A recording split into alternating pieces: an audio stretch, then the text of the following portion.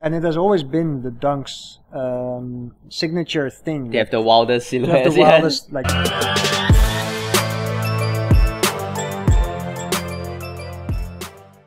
Hey guys, welcome to yet another episode of Ox Street TV. Today we have the Dunk High Project Unicorn Gundam Banshee. In the other color. Have you reviewed the white one?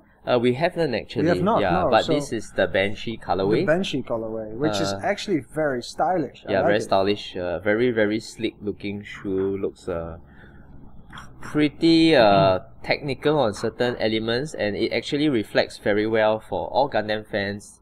The Gundam robot. So I'm quite a Gundam newbie, so you'll have to fill me in on some of those details. So, but looking at the shoe itself, some of the interesting elements are the outside swoosh is obviously Gundam inspired, but it can also be removed. And they have a whole pack. There's a whole pack of other accessories, including another swoosh, which is in the color of the, like, I guess you could call it copper or bronze color. And I really like that element of the shoe because a lot of the panels are actually doubled up. So you see here you have the double layer toe box paneling and double layer on the typical Dunk High sort of ankle wrapper.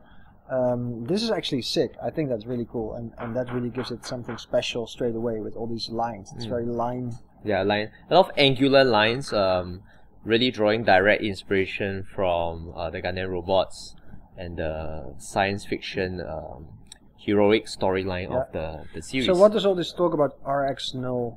So RX-0 and then RX, these are the different like Gundam model types. I can't say I'm like a super hardcore Gundam fan, but I know many people who are, and they have like, you know, tons of Gundam models, and it's all denoted by this different model number. Okay, so it's like the T1000, but then for Gundams.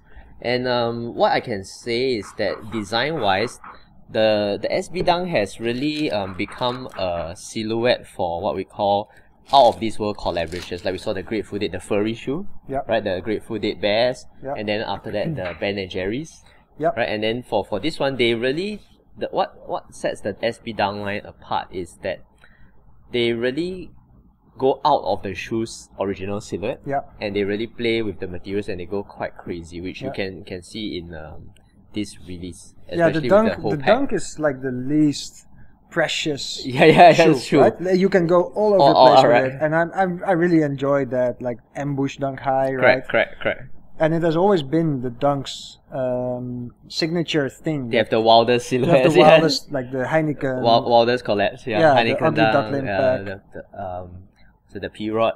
Exactly, the water dunks, like so many come to mind that are like quite out there. Yeah, and each dunk has a unique identity that really makes the collaboration stand out, even years after they have dropped. Right? And removable swooshes.